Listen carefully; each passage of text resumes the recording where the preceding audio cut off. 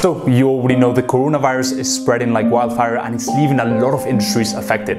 Among many of those industries is SMMA and really the whole advertising and marketing industry. It's pretty turbulent times and a bit scary for a lot of business owners, but in this video I want to share with you some of the strategies that you can use to minimize the impact and effect of coronavirus and potentially even use it as an opportunity for you to grow your social media marketing agency. What we're going to be covering is, first of all, communication. The importance of over-communicating in times of crisis. Communication is absolutely going to be vital moving forward to ensure that your clients know what you're up to really ensure that your clients stay with you during this time of crisis. Number two is getting creative. What are some of the strategies that we can use to get results for our clients in this time of crisis? Number three, finally, how to use it as a potential opportunity to grow your SMMA. What are some of the ethical methods that you can use to really grow your advertising company and your marketing agency in this time of crisis? So I'm so excited for this video. I think it's going to be of incredible value, especially if you have a bit of fear and you're scared of what might happen with coronavirus for your marketing agency. Hope you guys enjoyed this and let's get right into it. Now, the first thing that I want to start with is the objectives. What are some of the objectives that we are looking for when implementing the three strategies that I'm going to be giving you to minimize the risk of losing those clients and to really make the most out of the coronavirus crisis? And the main objective is pretty obvious, is to get your client to not pause, to not cancel your service. And not because we're using some sleazy, sales hack. Is because we're providing a ton of value and we're giving them such valuable strategies to really pivot and to really make the most out of their situation for their business that they are going to want to keep us around. Second objective is really to carry out business as usual, as well as double down on outreach and use this as an opportunity to potentially grow your agency by providing a ton of value to prospects, to people that are not yet your clients, but to people that you can be of extreme value in this tough times for a lot of business owners. So with those two things in mind, let's get right into the strategies. First thing that we need to keep in mind is communication. Just the importance of communication in times of crisis. And the reason why this is so important is because your clients are also scared. You want to make sure that you're not hiding, even waiting for clients to maybe not notice the fact that they're spending money in advertising in this period of crisis, because that will definitely come back to bite you. You always want to be upfront and really just be very involved with them in this time of crisis. And if you communicate it twice a week, communicate 4 times, 5 times. Really just take your communication to the next level and this will serve you so well. As some of you may know as well, I don't like just being abstract. What I like doing is actually giving you concrete examples. And what I can tell you is a few days ago, I actually had a client reach out to me. They were being hit quite hard by the coronavirus. Bear in mind, for my clients, especially because I'm in the e-commerce space, they haven't really been affected as much. The only client that was affected was this client. And the reason why that was is because they had a physical location, a physical aspect to their business. They had quite a few locations in just top-notch malls and very famous malls in London. And obviously, no one was going to those malls, right? And they were losing quite a lot of money, a significant chunk of money. Obviously, we had to restructure, right? We had to really think of ways that we can relocate money and really make sure that they are still making, either completely breaking even, minimizing losses, and potentially even making money from their advertising by going full steam ahead with e-commerce instead of driving traffic to their physical locations, which was part of the strategy that we had devised for them. And so what I did, and knowing well that I could lose this client, I decided to jump on a call with them. And what actually ended up happening is this client decided to stay on. We actually restructured the fees so that they weren't taking such a big hit with service fees. And so we decided to restructure the fees and really make sure that after the crisis, obviously we made up for that later on with a percentage of ROAS, etc., etc. But basically, we restructure our fees, we restructure our strategy, and it was incredibly valuable for them to really jump on a call with me and really hear from me firsthand what are some of the ways that I thought and that my team thought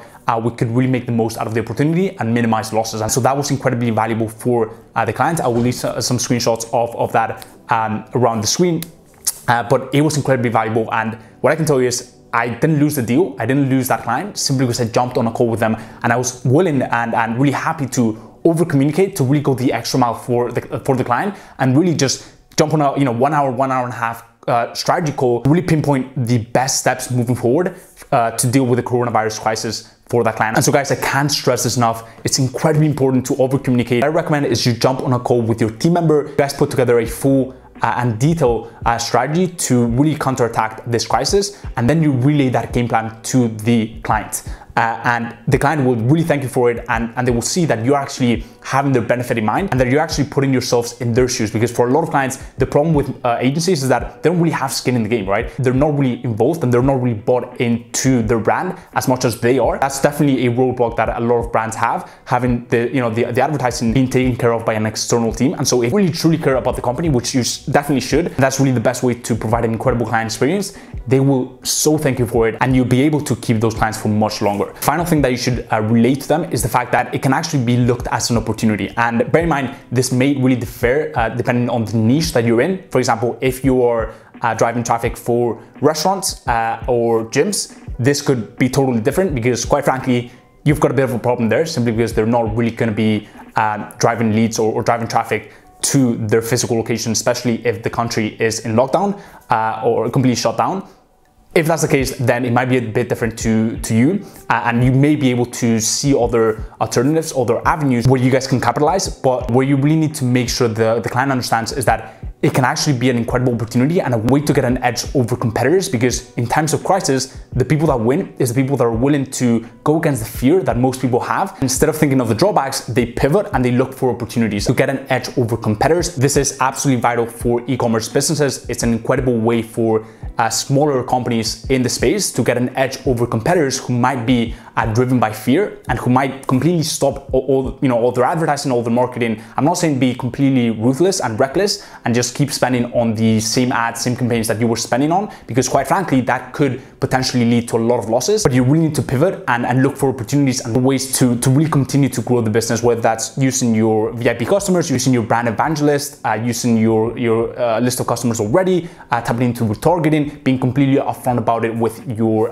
tribe, getting goodwill from your tribe, even being completely upfront about the tough times that your client could be facing, etc., etc. And that actually leads me to the second point, which is getting creative. To be completely honest with you, times of crisis and tough times, it's very clear to see who's actually the good advertiser and who's actually the bad advertiser, who's actually the good agency and the agency that can ride through the tough times, and who is the poor agency that's going to vanish when tough times come around. The reason why I say that is because this time of crisis will really test your ability as a marketer, as an advertiser. It will also test your team members. Continuing to run the same ads, the same campaigns that you were running before, it's not going to cut it. What you need to do in this time is completely change the message, right? People are worried. Your potential customers are worried, they're scared of coronavirus, and you need to change your messaging to address those fears, right? To potentially get them to jump over the fear barrier that a lot of people are having in this time of crisis, right? You also need to express a different benefit that people are currently looking for in this time of crisis with your product, right? If you're selling, for example, supplements or nutrition products, and your selling point prior to that, or the product that you were pushing was, I don't know, collagen for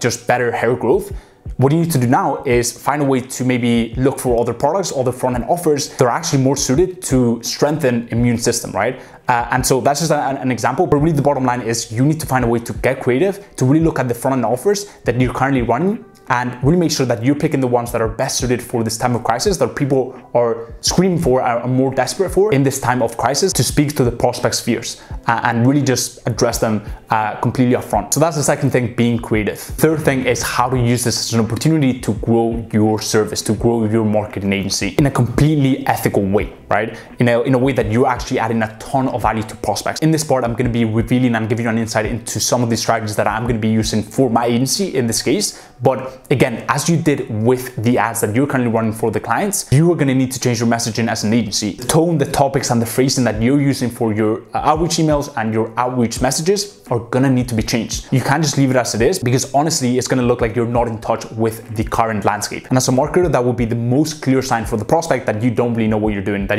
you don't really know how to read the current landscape and really tailor your message to an audience that interests you. And so as a marketer, you need to be able to really change your outreach messaging and your value proposition around so that you're actually offering a ton of value to business owners. You need to sit down and think, what are the business owners in my niche currently fearing? What is it that keeps them up at night? What is it that they're currently looking for the most? in this time of crisis. And that could be, for example, a 20-minute free coaching call, giving them strategies on how to best minimize advertising losses. What are some of the marketing strategies to use in this tough period? For example, making use of the VIP customers, making use of their email list, tapping into marketing mediums that are just completely outside and do not require cost of acquisition, like their email marketing, or using their current social media audience, etc., etc. That's just an example, but I hope you guys get the point here. You need to make sure that you offer a completely different value proposition to those prospects, and that's going to drastically increase your conversions. Whereas if you just completely leave it as it is right now, it's actually going to get a lot of people angry at you, and a lot of people probably mad at you because you're completely neglecting the current social landscape, and you don't want to do that as a marketer, as an advertiser. So that is one of the things that I want you to keep in mind. In my case, for example, I've just given you guys a bit of an insight into the way I'm going to be providing value to prospects. Currently, I've got an email list full of potential prospects, of people that I've already had a conversation with and then end up converting into clients. Maybe they needed some more time. Maybe it just wasn't the right fit or the right time, or maybe we were at maximum capacity. What I'm going to do is I'm working on a few email campaigns to really make sure that, one, I'm caring about them. I'm inquiring how they're doing because I truly care. And that is one of the things that you guys probably have realized about me, is that caring is by far the biggest edge and the biggest differentiator in any business, right? And one of the things that I take great pride in is actually caring for both my students and my clients. But I digress. What I'm going to be doing is, first of all, inquiring how they're doing, continue to build in that relationship, being complete service to them, and then offer them a value proposition where I make it very clear that it's not a sales goal. That is completely true. Where I make it completely clear that it's not a sales goal, but I offer them, 20-30-minute free coaching call where I give them some of the strategies that we're currently using for some of our clients to really ride through this tough period and still get really good results with their e-commerce side, and a few other goodies that they're really going to value. And I know for a fact that's going to be of incredible value to them, and making sure that they know it's not a sales goal, that I'm not going on that meeting to try to sign them onto clients, is absolutely vital. And that's not the typical thing that you say, hey, it's not a sales goal or it's not a pitch, but really at the end you try to upsell them. That's not the case, right? I'm going on that call to just provide as much value as I possibly can to really help them a ton, because I know that that's going to increase my value in their eyes. That's going to help them a ton. And in the future, I know that if they're looking for a person who can get the job done when it comes to digital marketing, when it comes to a 360 e-commerce growth approach, they're going to go to Mogulcy. They're going to go to our agency. That is that for this video. Those are the 3 strategies that I personally recommend you use to really make the most out of this situation and to really ride through this tough time. Really hope you guys enjoyed this video. If you did, drop a like. It really helps a ton with the algorithm. Also, leave down below any questions, any queries you may have on this video. If you haven't done so already, go ahead and subscribe to my YouTube channel. There's so much content coming out. For those of you who are in my free Facebook private coaching community, you will have seen a full breakdown of this post and a little additional bonus. If you want to check that out, go ahead and check out the link in bio. That will take you to the free private coaching community. And the final thing is, I truly hope you guys are doing well with your agency. I really hope you guys are not taking a big hit. But if you are, my last words will be this: if you've lost a few clients or if you've lost your whole clientele, what I recommend is you take this time to really diagnose what are some of the weaknesses that you had, what are some of the reasons why they decided to cancel, to pause, and don't just blame it on the coronavirus, because again, there's a ton of things that you can do to really minimize the impact of it. Really, take full responsibility, be completely accountable to your actions, and really look at the ways where you could have done better, some of the systems that you could have implemented to really make your agency more robust. But as always, guys, hope everything's going well in your agency journey, and I will speak to you in the next one. Peace.